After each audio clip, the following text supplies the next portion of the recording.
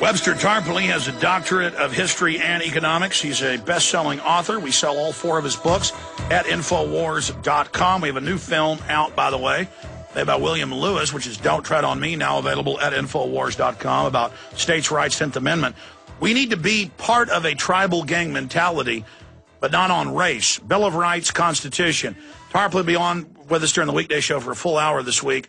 I'm going to do this full segment with him, part of the next, and I'm going to jam in David, George, Joe, Ralph, and a few others commenting about how the media, Hollywood, is trying to create racial division between Hispanics, whites, and others of the great game of division. But Robert Rodriguez, the accomplished director, is here in Austin, Texas, and he has made a new film called Machete that basically invokes race war from the trailer, and I've talked to people on his staff about it. I'm going to reach out to him this week.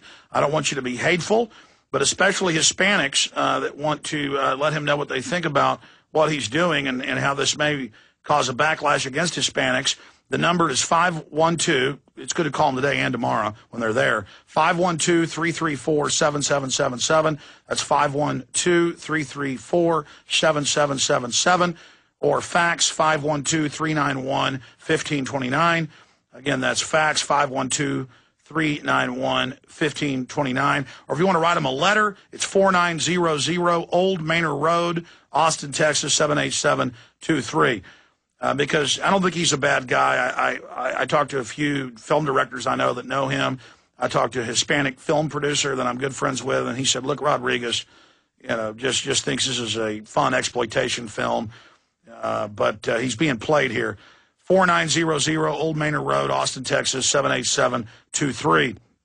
But also call him tomorrow and just explain to him what's going on here. That's very, very important to do. Let's go to Webster Griffin Tarpley, because White House doesn't rule out sabotage in Thursday's wild Wall Street plunge. Tarpley, 2 years ago, during the last plunge, predicted that by 2010, we would see the stimulus money run out. He's on record. He's in Obama Deception and Fall of the Republic. One film made over a year ago, one 6 months ago, saying everything that's now happened. And so he's here to break down what he thinks happened in the market Thursday with a 1,000-point drop, and what's happening with Greece, what the IMF and World Bank are doing. Goldman Sachs now in the emails premeditatedly doing this as a financial bomb. They want to wreck. It's the false banker economy against the real economy of Main Street. That's the real enemy, and that's why they want us racially divided, fighting with each other. Webster, good to have you here with us. Thank you, Alex. How are you? Good. You've got the floor. Break down your intel on the 1,000-point plunge and what's happening right now globally. First of all, on the 1,000 points in 10 minutes on Thursday afternoon, you got to realize that a panic was already there. You had a pre-existing panic, meaning that you had a lot of people dumping assets.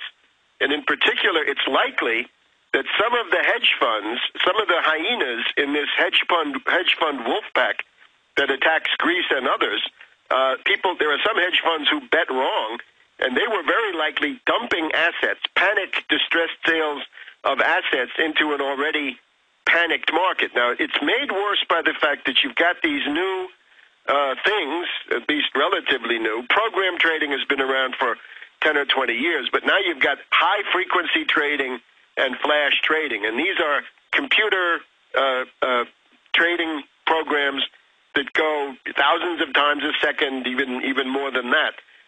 So you've got somebody dumping assets, and then as this panic is building, you're getting what you already had in 1929. This part is not new.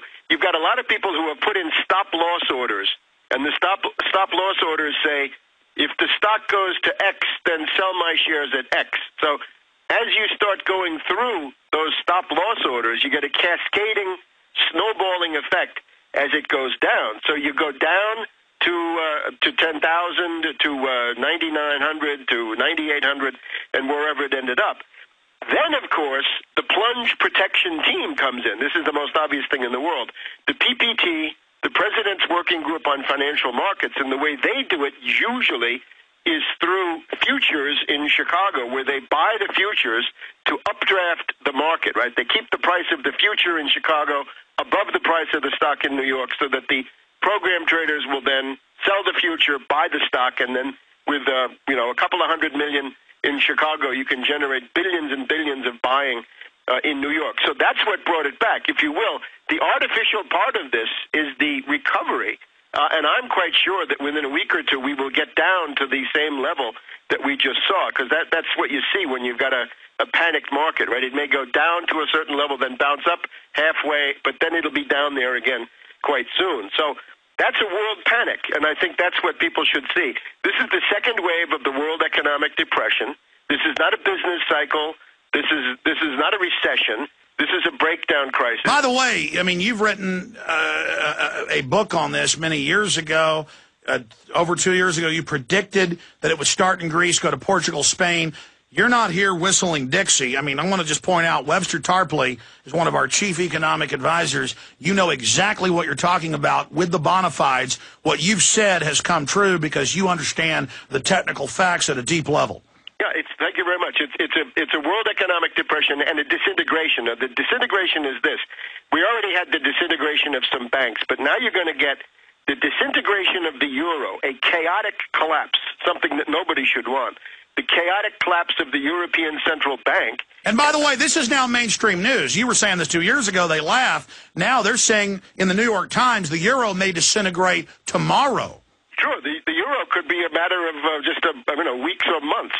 I would also point the British pound, because of the position of the British pound. They're saying Britain's next to fall, yeah. That they will be sucked into this maelstrom, this whirlpool of bankruptcy and hedge fund speculation. The other thing, though, is once you get the British pound going down and the British banks, that also brings down the euro-dollar market. There's a huge mass of trillions of U.S. dollars that have been sitting in London. Yeah, the carry trade. And London is now bigger than New York financially. Right, so the euro-dollar market, and of course the euro-dollar is just the same as any other dollar when it comes to a market. So you've got this problem of a whole bunch of dollars that are beyond the reach of the U.S. government, and the British regulatory regime is worth nothing.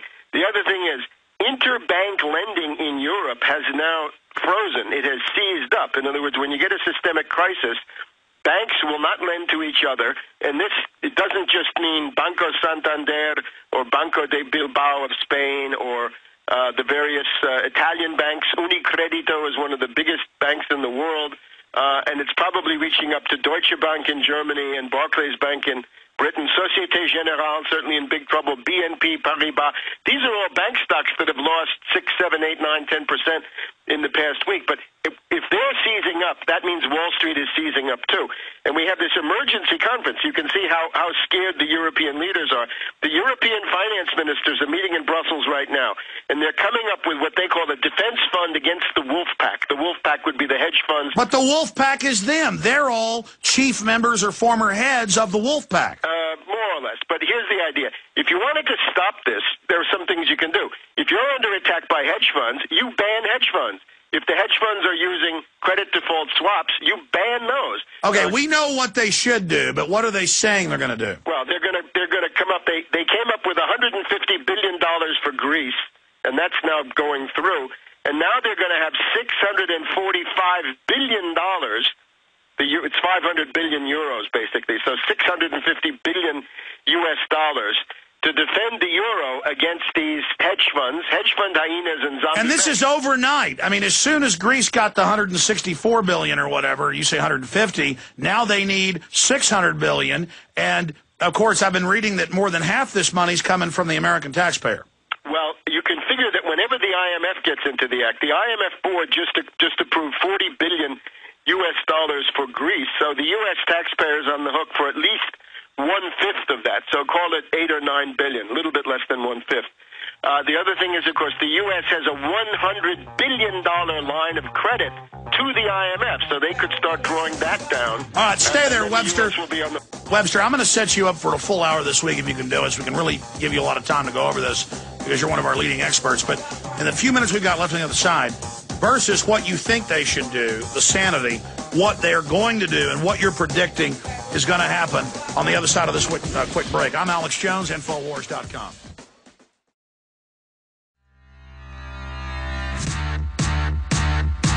Both these films, The Obama Deception and Fall of the Republic, I had Nightline here a week ago. They've got a Wednesday night piece about these films on Nightline to give you an idea of the effect they've had. Over 50 million downloads online. That's got to scare the system. Webster is our big financial expert on these. Everything he said came true. Webster, I want to jam in a few calls here at the end. You're back with us. He's back on Tuesday or Thursday with us for an hour?